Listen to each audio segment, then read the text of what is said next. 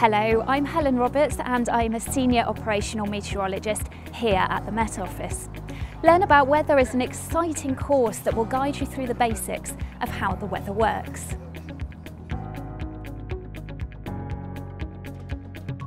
I've put together a team of experts including some familiar faces, and together we'll share our knowledge so that when you see a TV weather forecast or look at a weather chart online, you'll have a better understanding of why that weather's happening and how that weather might impact you. Here are some of the questions we'll be answering throughout the course.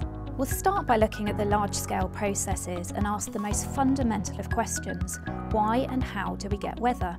So we'll explore the global circulation system and how this leads to different climate zones across the Earth, as well as the structure of our atmosphere. In the UK, we're sandwiched between a vast ocean to the west and a huge continent to the east, and between the cold Arctic to the north and the warm tropics to the south, meaning that the wind direction has big implications for the type of weather we can expect.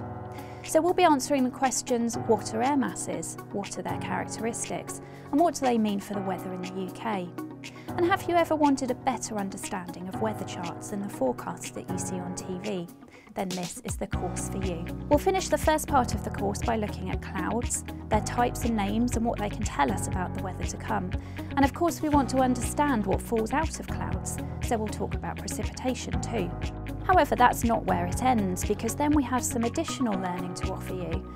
Are you a gardener? We know that nearly half of the UK population garden on a regular basis. In partnership with experts from the Royal Horticultural Society, we can help you make the most of the weather forecast, as well as understanding climate change and how you can help your garden adapt to these changes. Perhaps you're a photographer spending a lot of time outdoors trying to anticipate what the weather is going to do, and would like to understand more about the ways in which weather can affect your pictures and how you can use it to improve your shots.